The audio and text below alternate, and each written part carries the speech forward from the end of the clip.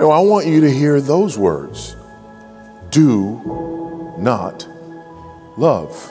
It's a command, which means that if we violate it, that we're in sin.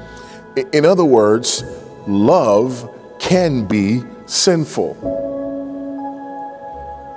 Remember, I told you this is an important word for our day.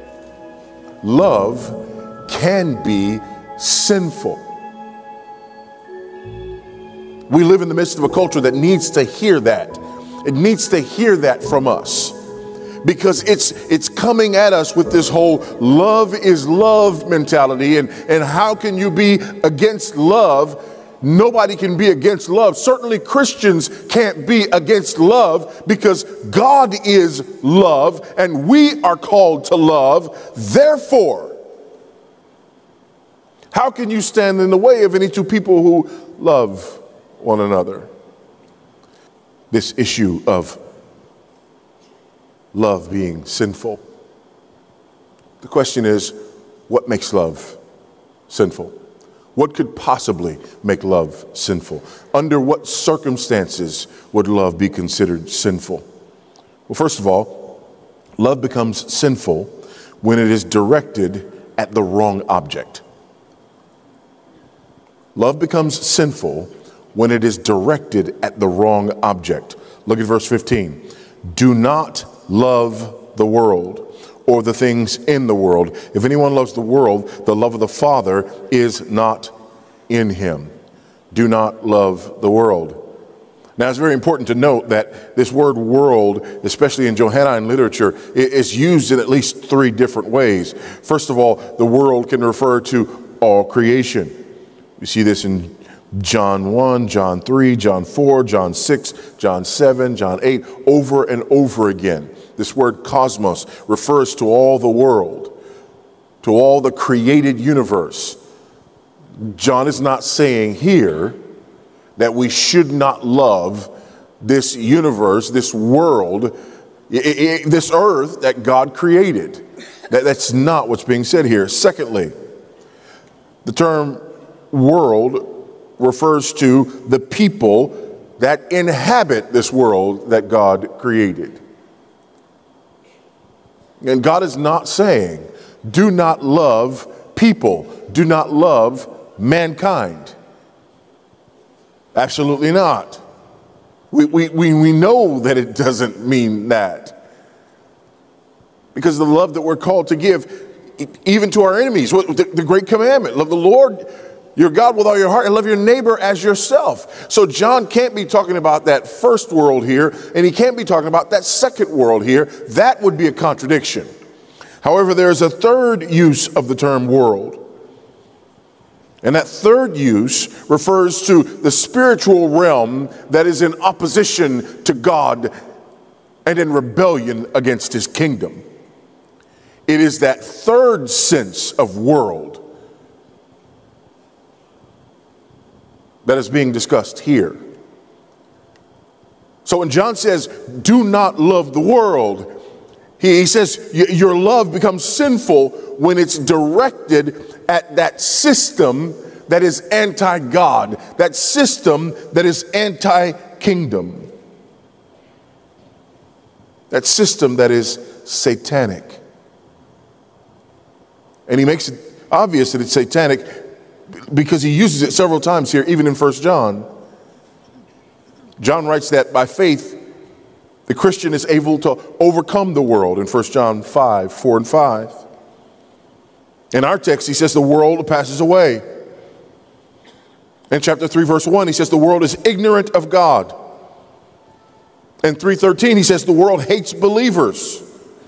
In 4:1, he says it's the abode of false prophets. And 4:3, it's the abode of the Antichrist. And in 4:5, it's the abode of unbelievers. And last, the whole world is controlled by the evil one. It is obvious here that when John refers to world in this text, he's referring to that world that is under the control of our adversary, the devil. That world that is spiritual and ideological and at war with our King and his kingdom. And we are told, do not love that world. Not at all. Listen to Calvin. He had said before that the only rule for living religiously is to love God. But as when we are occupied with the vain love of the world, we turn away all our thoughts and affections another way.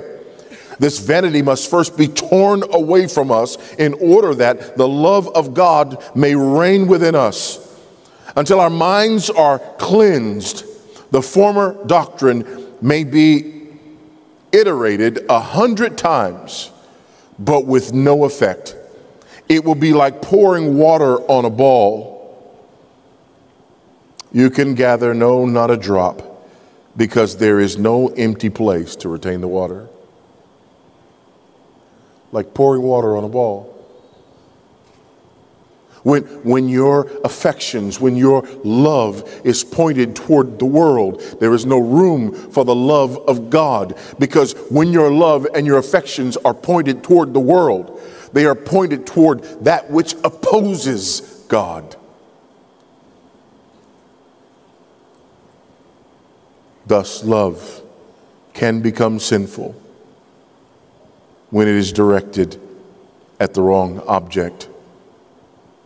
James says something similar in James 4, in verse 4. You adulterous people, do you not know that friendship with the world is enmity with God?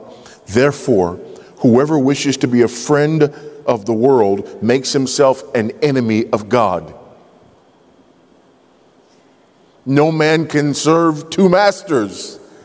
He will love the one and hate the other. This is an either-or situation. You cannot love the world and love God simultaneously. In fact, in our regeneration, in our salvation, we are taken out of the world. We're taken out of that system. We're brought out of darkness and into his marvelous light. We transfer kingdoms. We transfer allegiances. But if our love is still for the world, our allegiance has not legitimately been transferred. Love becomes sinful when it arises from the wrong source. Not only when it's pointed in the wrong direction, pointed toward the wrong object, but when it arises from the wrong source. Verse 16. For all that is in the world, the desires of the flesh, the desires of the eyes, the pride of life, is not from the Father, but is from the world. So there's a problem first with the object, and now here there's a problem with the source. That this love for the world arises from the world. Just like our love for God and for the things of God arises from God. It is God who gives us the capacity to love God.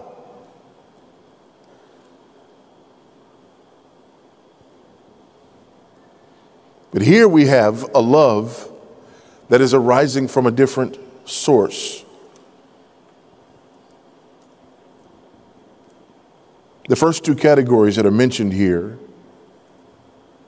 cravings and lust, are sinful desires. Boasting, however, is sinful behavior, from internal to external. The first two are internal and hidden sins. The last one is revealed. The first two pertain to the individual person. The last one pertains to this person in community with others. Kistomakers says. Three categories: cravings, lust, and boasting. So our love can become sinful based on its direction and based on its source. But finally, and ultimately, and most importantly, our love becomes sinful when it produces the wrong fruit. When it leads to the wrong ends. Look at verse 17. And the world is passing away along with its desires. But whoever does the will of God abides forever. Here you have these two opposite ends. On the one hand, you have this world that is passing away, and on the other hand, you have our God who abides forever.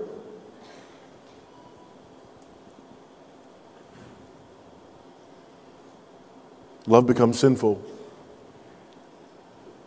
when it leads to wrong ends and produces wrong fruit. Our passions become sinful when they are pointed in directions that lead to death and destruction, as opposed to leading to life. The poignant way in which this is so pertinent to our times, because of the love is love crowd, particularly in the area of same-sex marriage. How can you be opposed to same-sex marriage when same-sex marriage is just about people who love each other being allowed to express that love? But that's a love that's pointed at the wrong object.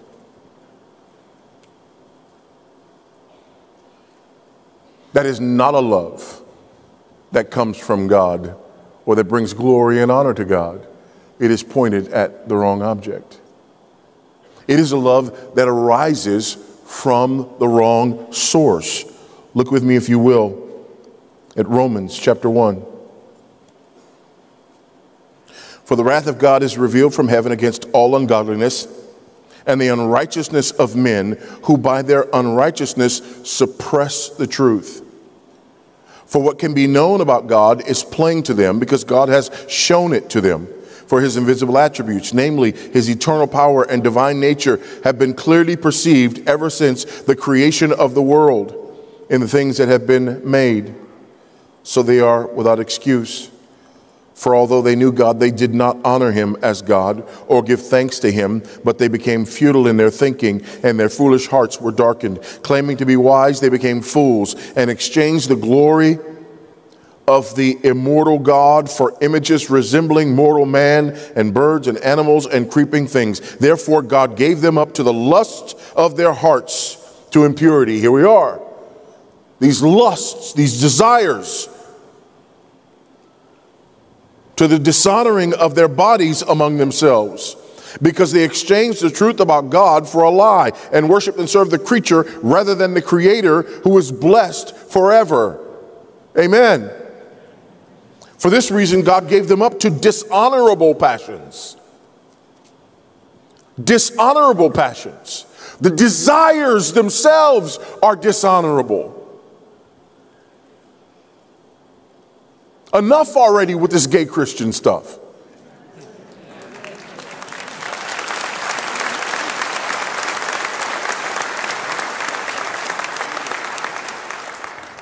And I don't just say enough already. I don't mean this in the sense of, they're over there and I'm over here. I mean this in the pastoral sense. How cruel is that?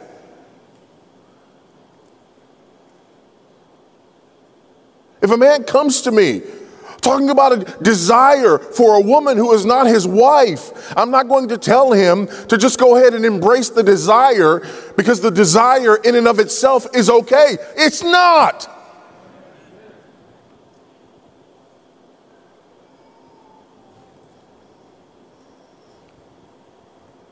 God gave them up to dishonorable passions, for their women exchanged the natural relations for those that are contrary to nature.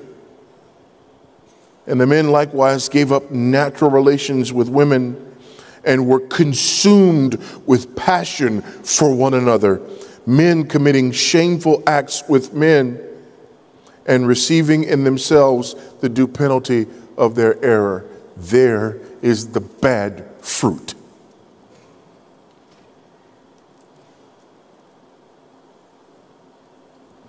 It's pointed in the wrong direction. It is arising from the wrong source. And it is producing bad fruit. Therefore, it falls into the category of love that is sinful.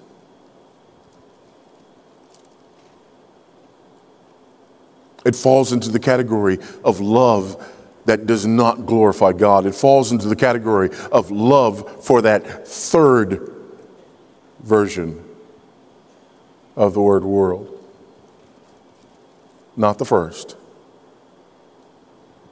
God's created order, not the second. People in the world. But that third, that system that is openly opposed to all that God is, and that rebels against the reign of God and his kingdom. And that is precisely where we are, brothers and sisters. And not only that, this rebellion is no longer covert, but it has become overt. It is out there and it is in our faces, and unfortunately, it is being urged along by people within the church.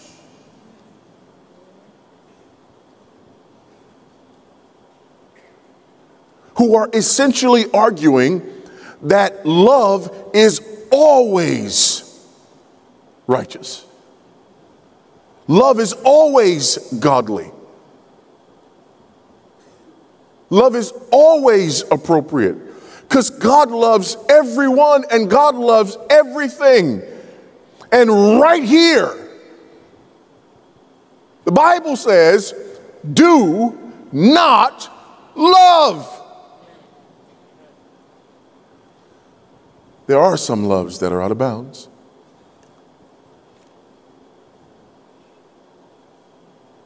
There are some loves that are unacceptable.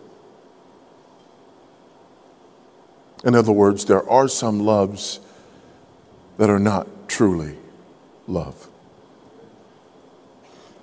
And if you're here today and you wrestle with that, let me say to you,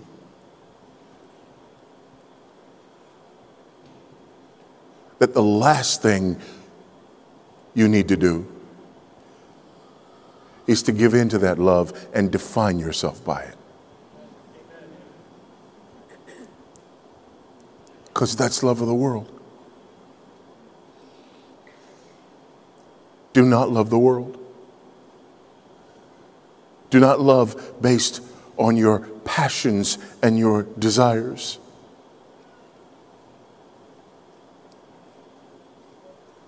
But love the Lord your God with all your heart, all your soul, all your mind, and all your strength, which means your passions are to be turned in his direction and no other.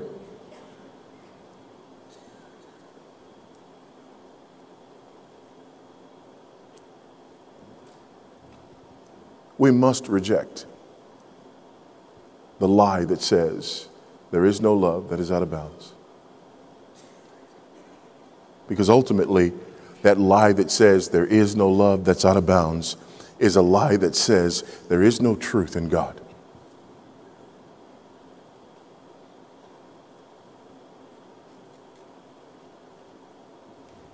I'm a father 9 times over. And what that means is I am very well acquainted with the fact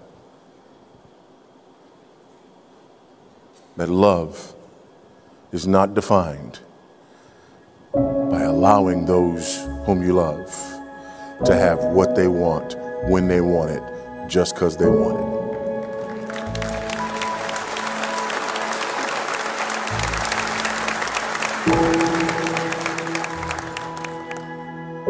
Some of the most loving moments between me and my children have been moments when I have said authoritatively and unequivocally, no. Amen?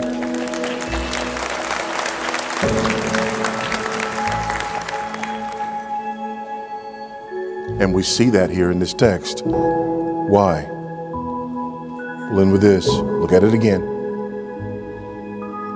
The world is passing away along with its desires, but whoever does the will of God abides forever. Do you see what's happening here? This do not love the world is not God saying, listen, there's good stuff out there that I want to keep from you. That's the lie of the serpent. This do not love says that looks good to you and may even feel good to you, but in the end you will perish.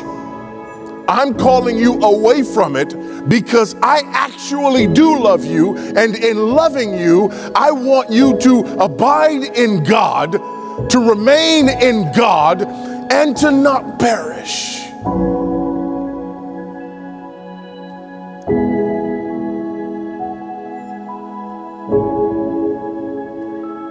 Because our desire is that Christ indeed may have the fullness of the reward for which he died. So do not love the world.